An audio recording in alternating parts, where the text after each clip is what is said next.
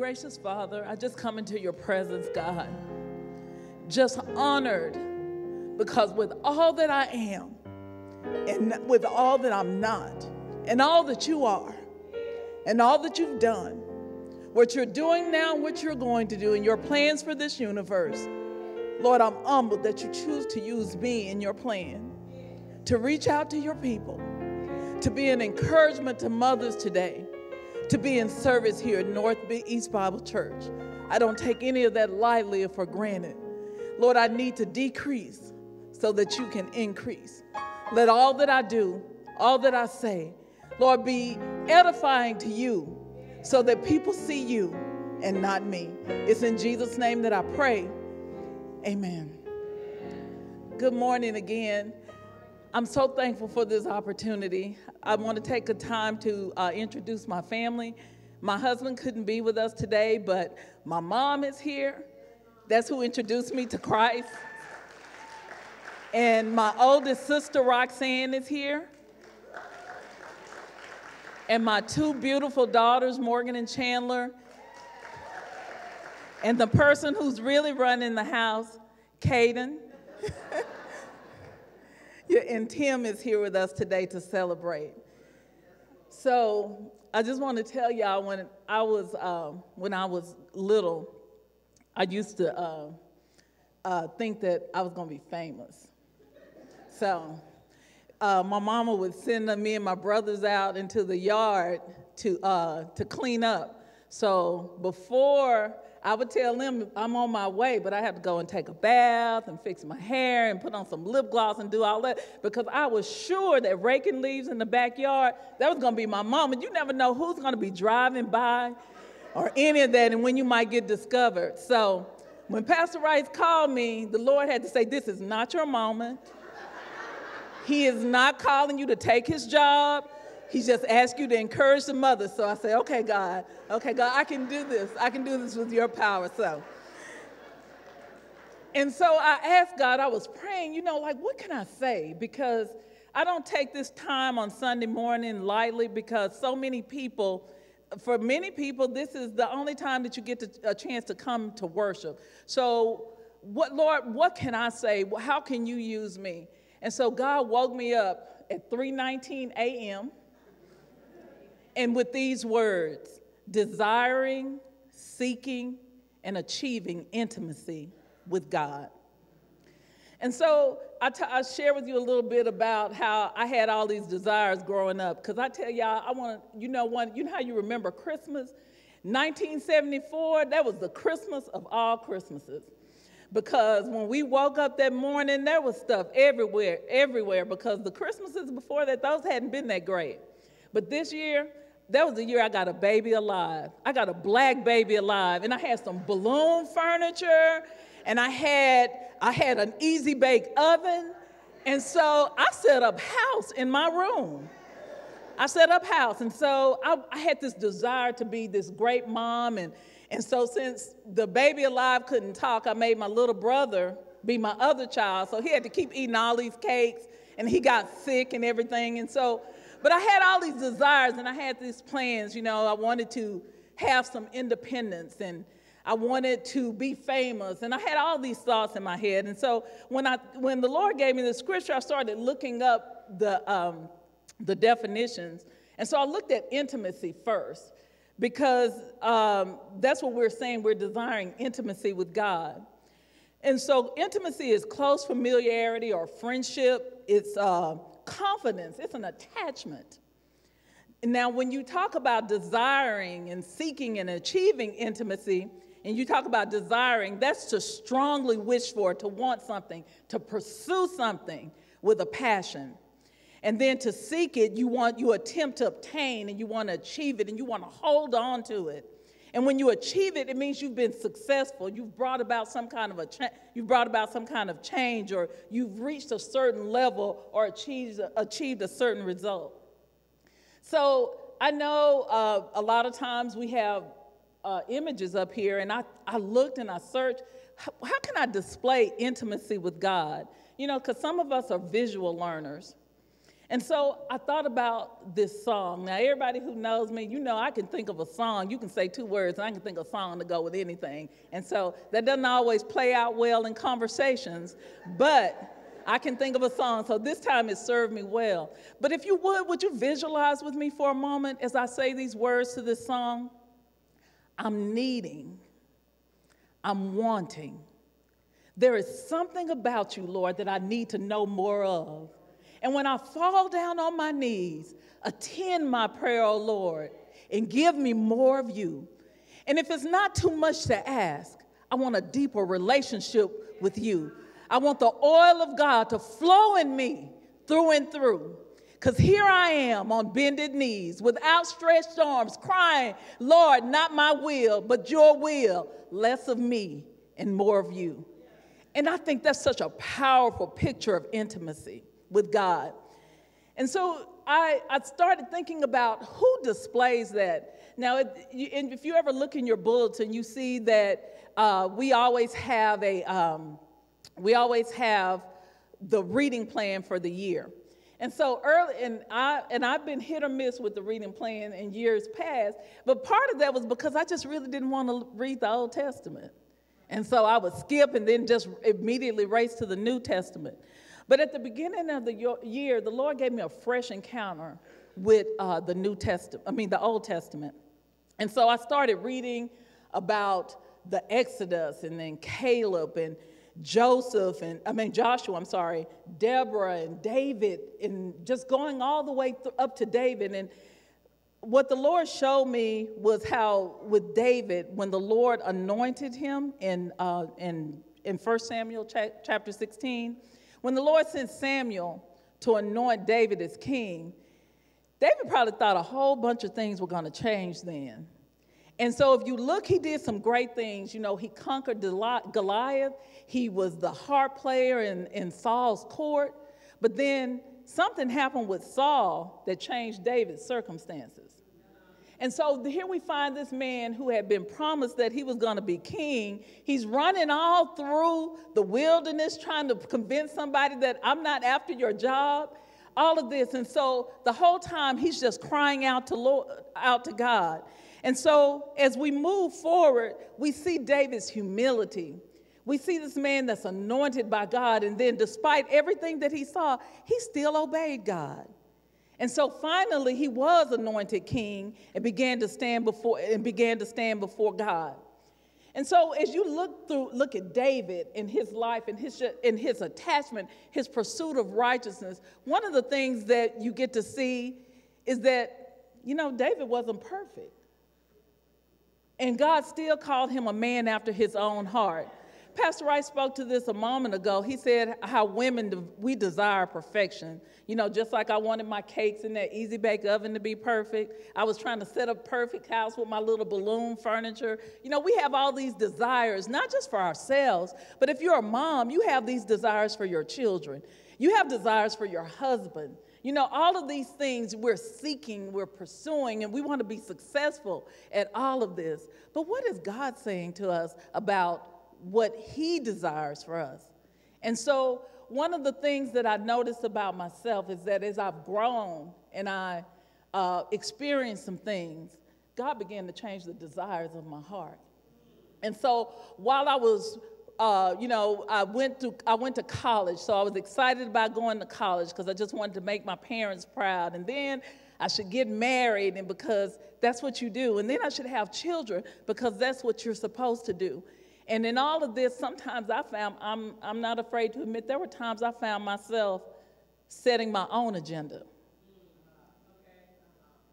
And so I don't know if anybody else is ever guilty of that, but I found myself setting my own agenda so that at times, God wasn't really the object of my desire. My own success was the object of my desire. And so when I was looking at, I was reading further in the Old Testament, and I was looking at the book of Isaiah, one of my favorite scriptures when you'll read in Isaiah chapter 40, where Isaiah reminds us of who God is. God is the one that's able to guide and to protect, because he starts off with these words, and he says, "Hast thou not known? Has I not heard that the everlasting God, the creator of the universe, that he fainteth not, neither is he weary. He's the one that gives power to the faint, and he increases their strength, and he gives us might. And even though the young men's youth shall fall and faint and grow weary, but they that wait upon the Lord, he shall renew their strength. They shall mount up with wings like eagles. They shall run and not be weary. They shall walk and not faint. And there were times in my life where I forgot that it was God was the one that was empowering me. And so that humility that David showed, I wasn't necessarily showing that. And I'll be honest with you, probably when I was 20, I didn't even know what humility really was. Because I tell my girls sometimes that if they had knew the person I was before I had Morgan, it was all about me. I mean, it was really all about me. And I'll tell you, I've told the women before about how my mom hurt my feelings when she wrote me this letter and told me about how selfish I was. And then I had to really look inside myself and begin to change. And so I started looking at, what is God desiring for me? I've been walking with God a long time, but my steps haven't necessarily been ordered by him. I knew the word, but I hadn't necessarily applied the word. And so what I want to say to us today, especially as women that are seeking to be closer to God, to our mothers that have a heart to raise our children in a way that glorifies God, that knowledge without trust in God is futile, and it doesn't mean anything at all. And I know that as women, we have different, we look at intimacy different than men, and so we need to feel a closeness. We need to feel that sense of connection. And what I want to remind you of is that God is near, and that I was reminded as I was looking I was reading the story about Mary and Martha when Jesus was at Lazarus' home, and he was talking to them, and he was saying to Martha, Martha, Martha, Martha, you worry about so many things. And so I wonder how many of us are guilty of that. And so what my word of encouragement to you as I prepare to take my seat is that if you desire a greater intimacy with God, the first step is for us to begin to walk in humility and to walk in obedience. Because just like God was saying to Martha that day, he's saying to us, Felisa, Felisa, Felisa, Toby, Toby, Toby, Daphne, Daphne, Sonia, and he's saying Rachel and Ann, and he's calling all of us by name. He's calling Chandler and Miss Deborah and Kendra. He's telling all of us, you worry about so many things, but I want you to desire the greater thing, and that's intimacy with me. Because as women, we look for the great love story. We're looking to be swept off our feet, but this is the great love story. That long before he laid down earth's foundation, he had us in mind. He had settled on us as the focus of his love, to be made whole and holy by his love. Long, long ago, he decided to adopt us into his family through Jesus Christ. And what pleasure he took in planning this. And he wanted us to enter into the celebration of his lavish gift giving by the hand of his beloved Son. Because of the sacrifice of the Messiah, his blood poured out on the altar of the cross. We were a free people. How many people know it's nothing like being free? And we're not just barely free, we're really free. Abundantly free, because he thought of everything. He provided for everything we could possibly need, letting us in on his plans he took such delight in making. He set it all out before Christ, in Christ, a long-range plan in which everything would be brought together and summed up in him, everything in deepest heaven and everything on planet Earth. It's in Christ that we find out who we are and what we are living for. Long before we first heard of Christ and got our hopes up, he had his eye on us and his designs on us for glorious living, part of the overall purpose he is working out in everything and everyone. So my encouragement to you is to reach out to the God who has so kindly reached out for us. And what you do is you desire him more, desire intimacy with him, seek intimacy with him, achieve intimacy with him through humility and obedience.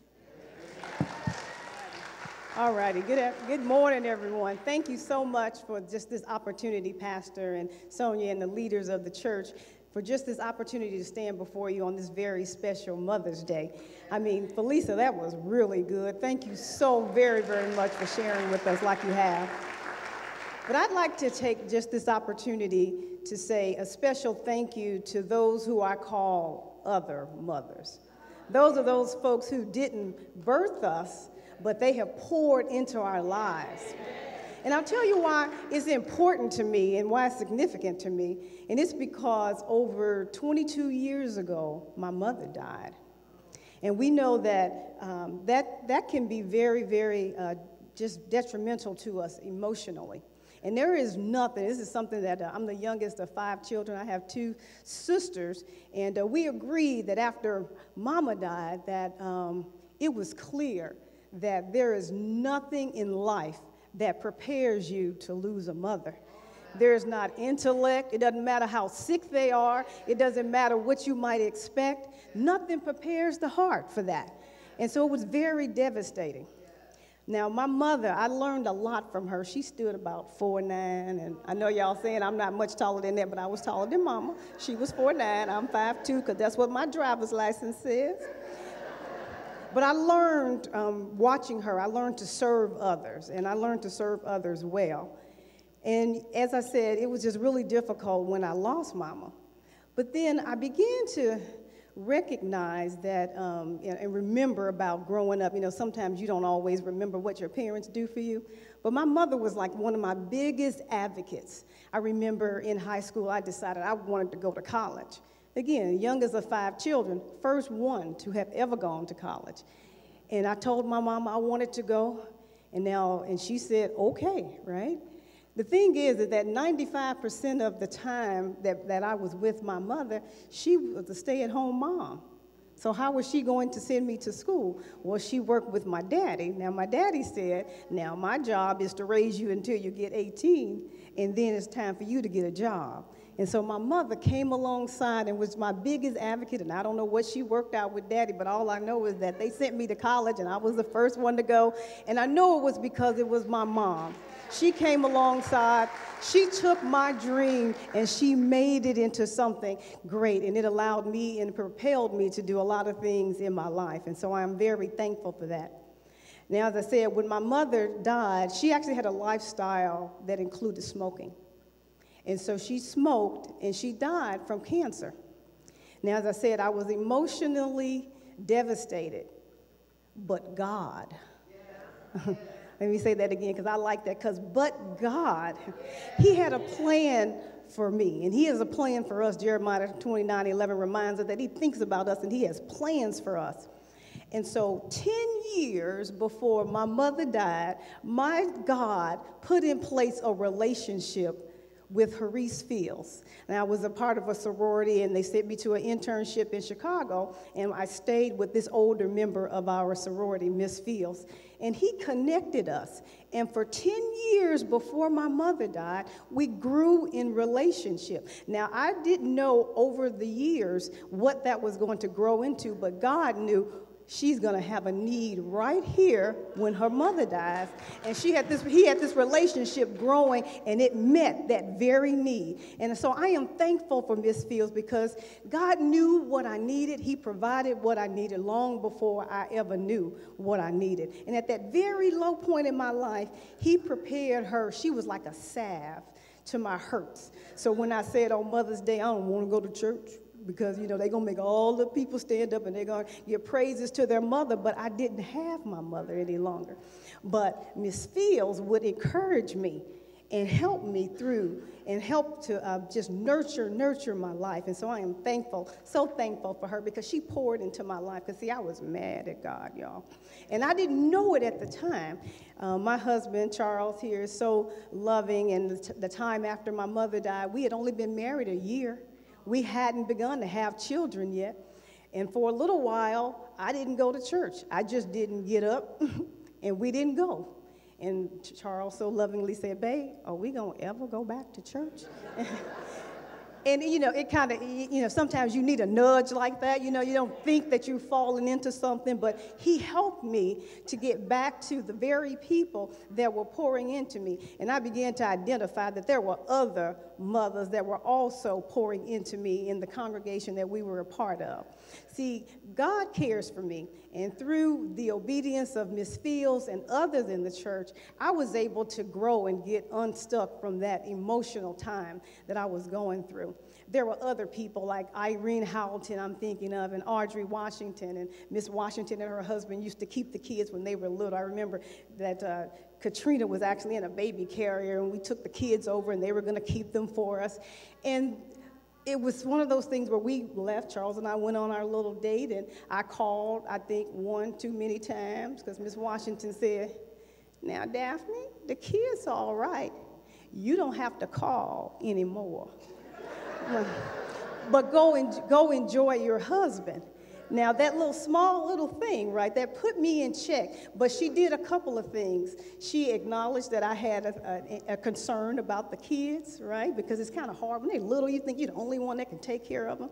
But she so kindly not only corrected that you don't have to worry about the kids, but she also directed me. She said, go and enjoy your husband. And that's exactly where, she gently loving me and gently guiding me in that time.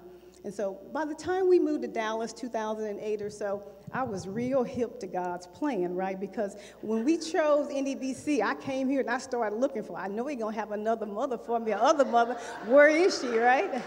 And I found several of them. Now, there's a sweet soul that my eyes landed on, and she's no longer with us, but it was Ms. Inez. That's the mom of Miss Bobby and the grandmother of Miss Sonia. And she was so sweet. She was such a blessing. Our family had an opportunity, just a couple opportunities for her to come to our home.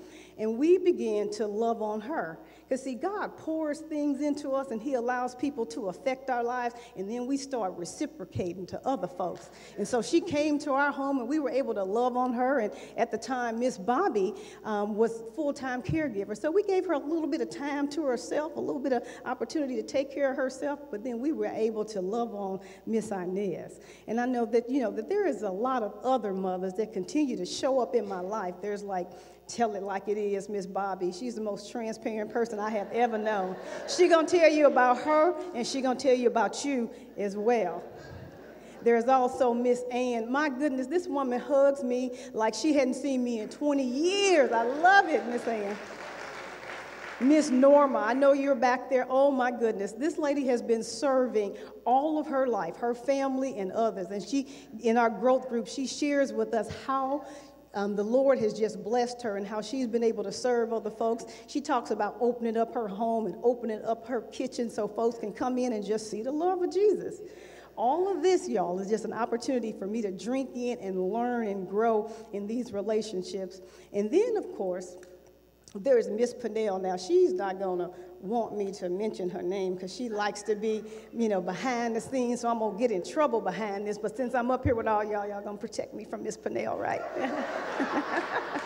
But she has blessed me so tremendously. I mean, her faith runs deep. If you've ever had a conversation with her, oh my goodness. And I mean, it's just breathtaking. And she is just a grand role model for me.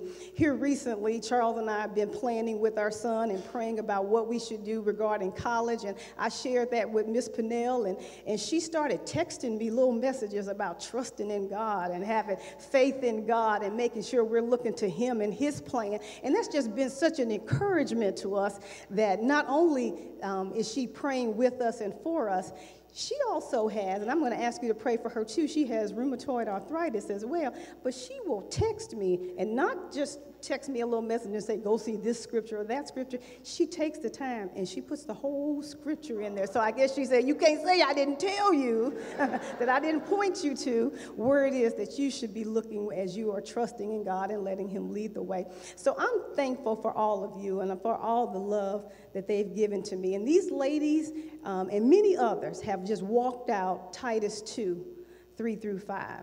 I mean, these attributes, God has really kind of made it clear for the older women to teach the younger women.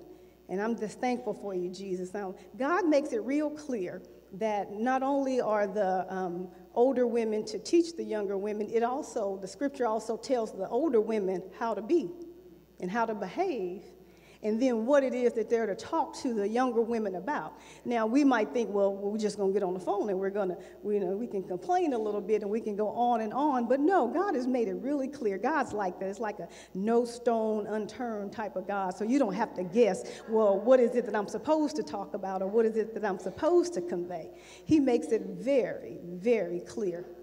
Now, the older women, we're told to teach good things. We're told to teach the young women how to love their husbands, how to love their children, how to be discreet, how to be homemakers, how to be good. I think that just encapsulates everything. Just be good. And then to be obedient to their own husbands. Now, I do want you guys to pray for me, because, I mean, I still am a work in progress. None of us has gotten there. Y'all haven't either, but I haven't either. And I just ask you to keep praying for me and keep helping me. And when you see me walking around here and you want to, take a moment and just drop whatever it is that God has for you given to me to give to me. And I just ask you to do that. I recall a couple of years ago, I was talking to a friend of mine and I was complaining. I mean, I was flat out complaining, and I was right about this, and I wanted them, and they were like, all right, that sounds really good. And then when I get home, I get she sent me a text, and this is what she said. Daphne, I was thinking about what you were sharing with me, and I think you need to go check out Psalms 139, 23 through 24. And I'm like, oh, this is going to be good. This is going to really hit home. This is really going to be about being on my side, right? And it says, search me, O God, and know my heart. And I almost couldn't read the rest of it because it fell on wicked ways in me. And I was like, wait a minute, she must not have really, truly understood what it is that I said to her about this situation. But this is what good godly women do, right? She listened to me and she let me go on and on. But what she did was she pointed me to the Word of God. And that's what we are all called to do, is to point one another to the Word of God. Because it's easy to get caught up in the circumstances that somebody shares, and we may have an opinion about it. But what we need to do, and we should do, and what we owe it to one another, is to point one another to the Scriptures. So, of course, I was taken aback and I was complaining, and she sent me to the Word, and so it shut me up in a good way. And that's what other mothers do. They pour into the lives of others, they love on us, and they teach us the Word of God. And for those of you who are searching the Scriptures for examples of this, because some of us, we have to go further and further into it to really get it, think about Naomi and Ruth in Scripture, right? They both lost their husbands, and Ruth could have gone on to be back with her people, and Naomi said, matter of fact, go ahead with your people, I'm going to go with mine. And Ruth said, I'm going with you. And you know what Ruth got out of this? She got Boaz. And Boaz was a righteous man, and he was rich too. And in addition to this, which is better than all of that, is that they were in the lineage of Christ, Jesus. Now, just think if she had gone on her own, right? Elizabeth to Mary, and you remember the story, and you know all about it. And when Mary went to visit Elizabeth, they were both carrying miracles. I mean, the Scriptures doesn't talk about their day-to-day interactions, but it's got to be good. It's got to be good. So these are just some of the examples here. So, I mean, I just really want to encourage all the other mothers, those who stand in the gap and who take seriously the opportunity to pour into the life of others. So never be too busy. Take just a moment. Sometimes it's just a hug that somebody needs that'll make the difference. If God gives you a word and he tells you to call up somebody, take a moment and do that. You never, ever know exactly what impact you're going to have on the life of that mother, and then that mother on another mother, and that mother on another mother. So I'm just going to encourage you to do that, to continue to pour into the lives of others. I love you all. Thank you very much. Enjoy the rest of your Mother's Day.